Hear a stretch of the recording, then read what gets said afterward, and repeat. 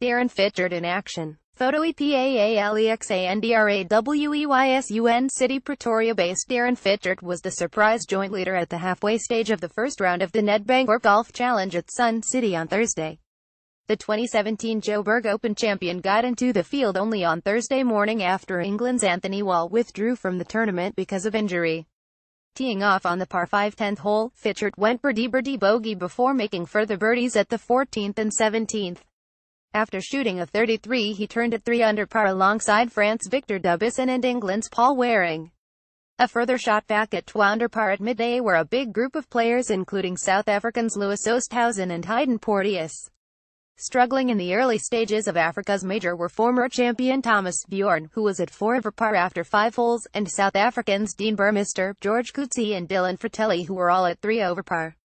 Defending champion Alex Noren was 1 under par after 3 holes. South Africa's Darren Fichardt taking full advantage of replacing Anthony Wall, who had to withdraw.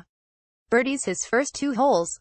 NGC 2017 picked out Twitter.com IAT7R5T, Sun International Golf at Golf@Sun November 9, 2017 IOL Sport. Like us on Facebook, follow us on Twitter.